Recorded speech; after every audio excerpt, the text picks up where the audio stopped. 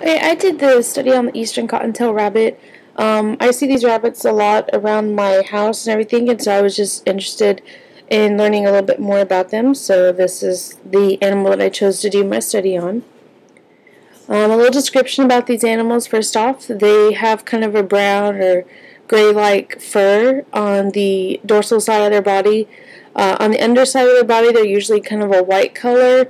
That is where they get their cottontail name from, because they do have a little puffy white underside to them, and it extends all the way out to their tail. These cottontails can be found in most of eastern United States, and they can also be found in parts of New Mexico, Texas, and Arizona.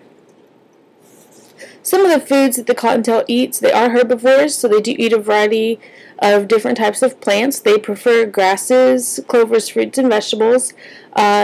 When the time is right, when there's a lot of those grassy vegetation, this is what they eat.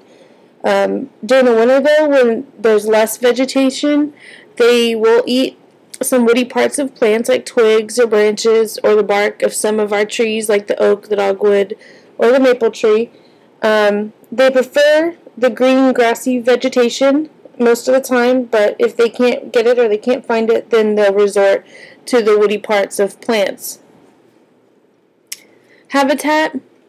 The eastern cottontail does prefer a kind of woody area that is pretty close to some open land, some open grassy area. They also prefer bushy areas or fields next to those bushy areas, and they also have been found in swamps and woodlands as well. The picture here is an example of a burrow of an eastern cottontail rabbit. As you see, it's probably above it. There's probably a lot of grassy, brushy area there. And then further out, it's probably near some open land where there's lots of vegetation. Okay, this map here shows basically the dispersion of the eastern cottontail rabbit. And you notice it is pretty much the predominant rabbit in the United States. It does cover majority of the United States. So it was another reason. One of the reasons I wanted to study it was just kind of get more knowledge about this rabbit. Home range, they do like, again, shrubs and woody vegetation to escape cover from their predators. They like it to be dense. They like it to be kind of thorny if possible. Their home range does vary depending on their habitat. So if they have a good habitat, they're not going to have a big home range. On average, females have seemed to have a 5 to 15 acre home range, and males have been known to have one as much as 100 acres, and that's probably due to reproductive strategies on the male's part. The eastern cottontail is also a solitary animal, and it's also very territorial. So if you see a couple of these rabbits together, they're probably fighting for territory, or they're probably fighting for some females for reproduction. My study sites, the first site was in Castroville, Texas, right across the road from my house. Big green, open, grassy area, and was with good vegetation, so I wanted to see if I'd find a lot of fecal piles there in this area. The second site was southeast of Site 1, about 5 to 7 miles at the regional park in Castroville, near a river. I wanted to see if people traffic through this area, because there's a lot of people that go through this park, to see if that has an effect or an impact on fecal piles of the rabbits in this area. And also in Site 3, that's what I was looking for as well, and that's about an hour northwest of Castroville in a town called Bandera, and I looked at the Mayan Dude Ranch. So there's a lot of people traffic there, a lot of ranch animals like horses and cattle, and so I wanted to see if that all had an impact on keeping these rabbits away from that area, or if it didn't have an impact at all and there was going to be the same amount of fecal piles there. And I did a strip transect index to measure out these fecal piles. Again, these are the Google Earth Map sites that I chose. So the top one is a site right across the road from my house, and you notice it's a big green grassy area. Not a lot of people go there. Site 2, another big open green grassy area for these rabbits. There's quite a bit of people traffic here, so I wanted to see if that had an impact on it.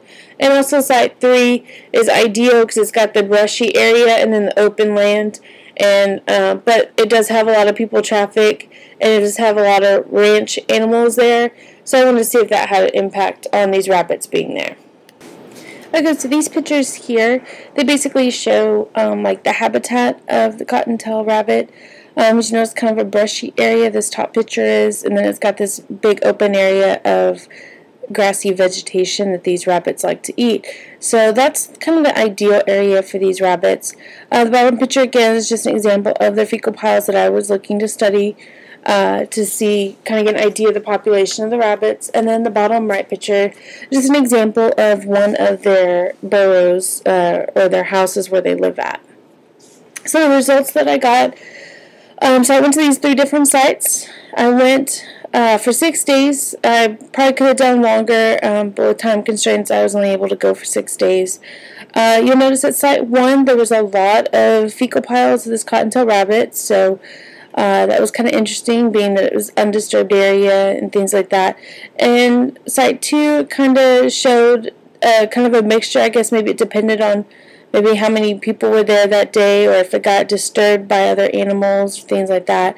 And then site 3, you can see there's very few fecal piles there. I think maybe either because there's a lot of human traffic there, or possibly but just because it got disturbed or picked up and brushed away by other animals.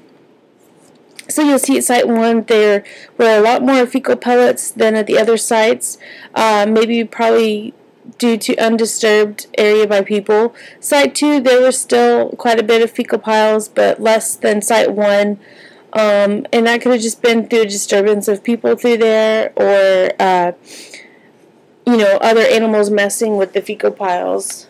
And then site 3 had very few fecal piles, and I think that had to do with a lot of high people traffic and ranch animals there.